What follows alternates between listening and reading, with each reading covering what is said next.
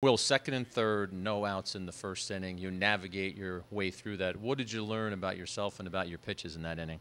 Yeah, I mean, at the end of the day, it's about bearing down, figuring it out. Obviously, first two hitters didn't go the way I wanted to, but I kind of treated it as the real deal, the real season. So, just trying to go about it and get out of there, out of the jam with little damage as possible. Made some big pitches and got out of there. So.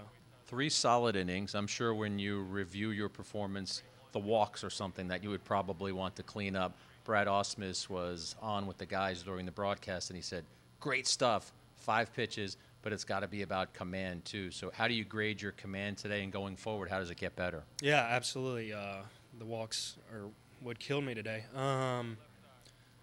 Like I said, made some big pitches, but the control was not where I normally am, I feel like. And going forward, just, getting back to, the process, sticking with that, bullpens, not changing anything, not freaking out or anything like that, but just being more competitive in the zone, trusting my stuff in the zone. Like you said, I got 5 pitches, so throw them up there, see how far they can hit it at the end of the day, and, get out there and compete. The Yankees have talked about you as being rotation depth this season. We know Gerrit Cole went for an MRI. The Yankees don't yet know what's going to happen, but there is a chance they're going to have to lean on some other arms. When you hear that news, how close or how ready do you think you are to contribute at the major league level?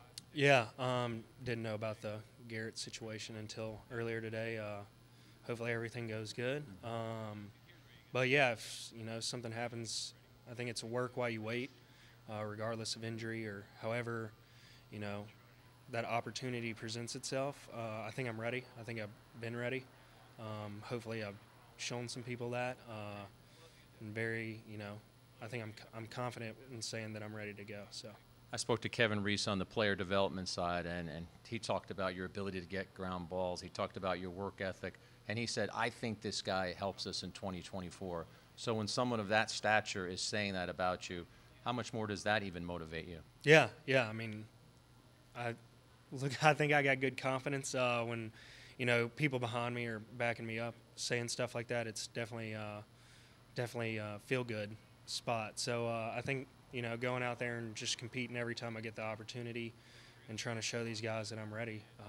I think that's the plan at the end of the day.